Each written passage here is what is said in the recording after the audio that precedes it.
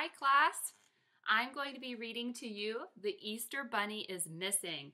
This story is written by Steve Metzger and it's illustrated by Barbara Spurl. I hope you enjoy this fun story.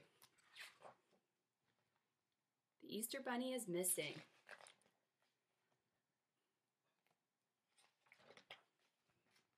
It was the day before Easter and spring was in the air.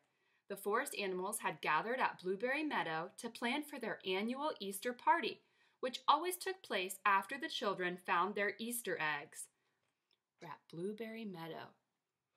"I can't wait for our party," exclaimed Bear.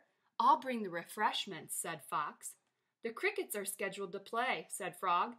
"Their music is hoppin'." "But where's the Easter Bunny?" asked Fox, looking around. "He's not here. How can we celebrate Easter without the Easter Bunny?" asked Mole nervously. "Who will deliver the Easter eggs?" "Calm down, everyone," said Turtle. "Maybe he just got lost. Let's go try to find him." Bear and Fox looked behind every tree in the forest. Mole checked all of the rabbit holes and burrows. Turtle and Frog searched around the lake. "Any luck?" asked Turtle. The other animals shook their heads. "The Easter Bunny is missing," Bear said sadly. He's feeling very upset. "They can't find the Easter Bunny anywhere." "We've got to do something," added Mole. "The children will be sad if they don't get their Easter eggs tomorrow. One of us will just have to fill in for the Easter Bunny this year," said Fox. "It should be me, and I'll show you why." Carrying a basket of colorful eggs, Fox led his friends out of the forest. "Watch me," Fox called out as she put on a pair of bunny ears. "I'd be the fastest Easter Bunny ever." She took the Easter basket and quickly raced around to the children's homes, hiding eggs under the bushes. See the Easter ears? Easter Bunny ears? "Wait a minute," said Mole. "You're too fast. You dropped some of the eggs along the way. Children will find them much too easily." "Sorry, Fox, but you can't be the Easter Bunny." "Let me do it," yelled Frog. "I'm the best one for the job." "And why is that?" asked Bear. Frog smiled. "You've heard the Easter Bunny song, right?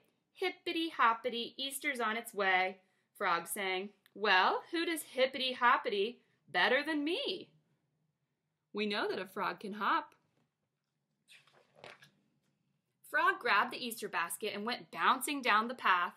"Hippity hoppity, Easter's on its way," Frog sang out. He didn't notice that some of the eggs fell out and broke. "No way," said Bear. "With all that bouncing up and down, you'll crack all the eggs."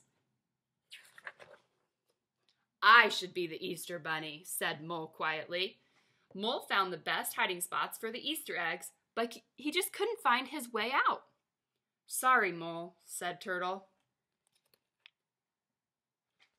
He couldn't always find his way out, so he couldn't be the Easter Bunny. "I'd be the best Easter Bunny because I'm the strongest," said Bear. He loaded up his basket with dozens of eggs.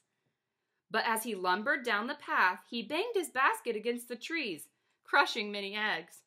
"I guess I'm too strong," said Bear forlornly. "That leaves me," said Turtle. He strapped the basket of eggs to his shell and toddled down the path. But when he finally reached a hiding place, 30 minutes had gone by. Fox shook her head. "By the time you finish hiding all the eggs, it'll be Christmas."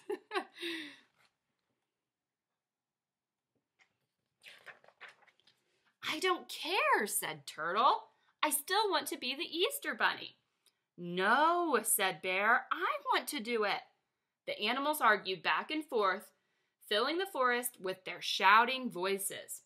The racket got louder and louder and louder. "What's going on here?" a familiar voice rang out.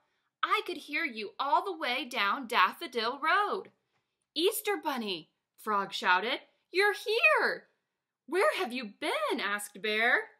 Can you make a prediction on where he's been? Look at his outfit and the objects that he's holding. What do you think? On vacation, the Easter Bunny replied. Hawaii was so much fun that I decided to stay a little longer. I hope you weren't worried about me. Now, what is all this fighting about? Oh, nothing, replied Mole sheepishly. Nothing at all. It's great to see you, the Easter Bunny said as he began putting Easter eggs into his basket. But now it's time for me to get to work. I have lots to do for tomorrow. Hippity hoppity, and a big hippity hoppity to you too, said Frog. Happy Easter. The Easter Bunny skipped off to hide the eggs, and he didn't drop a single one. So we learned that the Easter Bunny does his job the best. All of our other characters struggled to get the job done until Easter Bunny returned from his vacation. I want you to tell an adult, what type of story do you think this is? Do you think it's fiction, nonfiction, fantasy? You need to ask yourself, are these real characters? Could this really happen? Can bears talk? Try to tell an adult what you think about this story. Thank you for listening. I can't wait to see you soon.